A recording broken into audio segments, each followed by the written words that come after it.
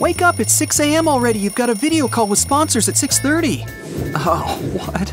Oh, yeah, the sponsors. Thanks, Stella. Coming. You jump up from the bed and rush to the master bedroom. You brush your teeth and do your hair at the same time while scrolling the news feed on the TV screen with your eyes. Latest tech, cool. But you're used to it already. Breakfast served and you gulp it down without chewing. No time for that. Once you're done, you zoom to the main hall and clap for the big screen to turn on. And here they are, the new sponsors. You talk for 45 minutes sharp because then you have a meeting arranged in another part of town. You discuss the business and run off to the parking lot where your driver and the team are already waiting impatiently. In another 15 minutes, you're at the place, and your video partners for today drag you to the shooting grounds as soon as your car door opens. Hey squad, what's cooking? Today I've got a special guest for you. An hour later, you get back into the car and clap the driver on the shoulder. There are 3 more places to visit before lunch. You sign a contract with another brand, then take a look at your new studio and have interviews with 4 potential team members. It's 12 p.m. Now, time to wolf down some salad and orange juice and head on to… oh no, not again. Hey, yeah, that's me. Oh, of course, selfies, yay. Lunchtime's over and you throw a quick resentful glance at the half-finished salad. Time to go. Without taking off your broad smile, you wave to your fans and hop into the car to their hooting. On the way to the next meeting, you get a text from your manager. Bought tickets to Argentina for tonight, shooting tomorrow noon. Great, at least there'll be some time to sleep on the plane.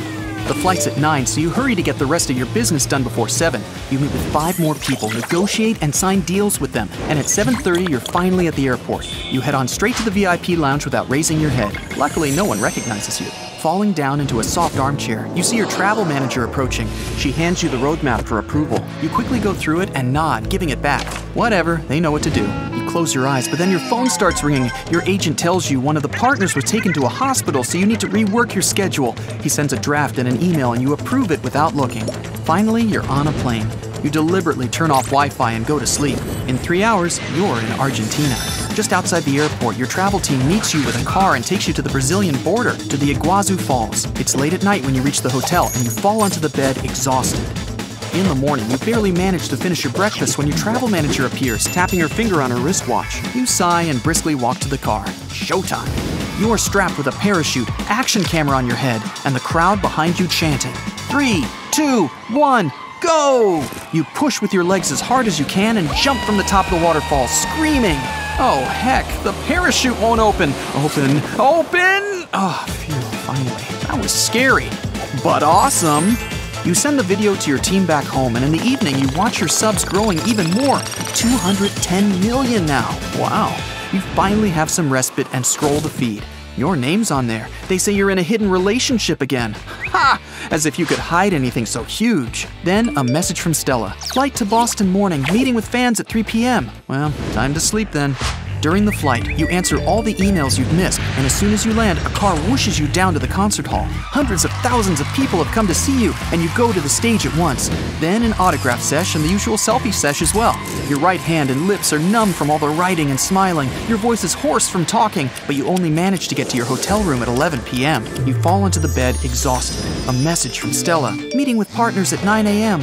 You leave Boston a week later, but not headed for home. You're flying to Canada. From there, they'll take you to the northernmost point of the country. But while still in Toronto, you go live on YouTube to talk with your subs. After an hour, you're on your way to a private airport. 4 hours in the air, and you disembark in Alert Airport, just 500 miles shy of the North Pole. A man in a dog sled greets you and points at the second sled. Yours. You turn on the camera and nudge the dogs to go.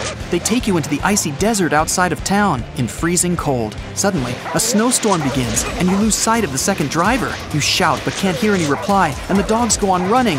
You don't know how long they run, but at some point you hear a loud crack beneath you, and the sled drops down. You roll to safety and see the sled's half sunk under the ice and stuck. You've got frostbite, and it takes you a few days to recover, but the video is epic. 50 million views in an hour! Every evening, you get messages from Stella. You okay? When you finally tell her yes, she sends one more. Good. Flight home tomorrow, 2 p.m. Get some rest. And a smiley face. Next month has the same hectic schedule. Contracts here, shootings there, interviews in some other place, and parties, parties, parties. You vaguely remember when once you dressed up as a half shark, half giraffe and plunged into a swimming pool from a 20-foot tall plank. And all the more spiteful comments spitting poison at you. A whole team is writing scripts for your videos, carefully avoiding any hot topics, and still there are thousands of people throwing rotten tomatoes at you. Whatever. It's your mom's birthday today, and you take a day off to visit her. As soon as you walk out of your house, a gang of teenagers surrounds you and asks you for selfies. You oblige, seeing no other way out. An hour's drive, and you're at your parents' house. Something seriously wrong. A crowd of cheering people meets you at the driveway. They must have found out the address and went to overtake you. You rush through them without stopping, leaving them to your security guards. You slam the door behind you. Anger's boiling inside you as you listen to the chanting and shouting from outside and look at your parents' confused faces. They were going to have a barbecue, but now it's impossible. You take them out the back door and you all hop into a taxi to take you out of town. When you come back home in the evening, another crowd's at your gates. You drive past with your windows pulled up and make a decision. You go inside with your jaw square, not paying attention to your agent and Stella hailing you. You rush into the dressing room, shutting and bolting the door from inside. You turn on the lights and look into the mirror. Then, you take a hair trimmer and shave your silly hair, leaving yourself bald. Stella's knocking on the door, calling for you, but you just take your phone and call your tattoo artist. In a few hours, you go out of the dressing room and call Stella. She's shocked by your new looks, but listens to your instructions obediently. You go to the video room, and the whole team's there already. They start shooting. Hey squad, this is the new me, whether you like it or not. I'm not gonna lie, I'm sick and tired of pretending. And this is the first day of the rest of my vlog's life.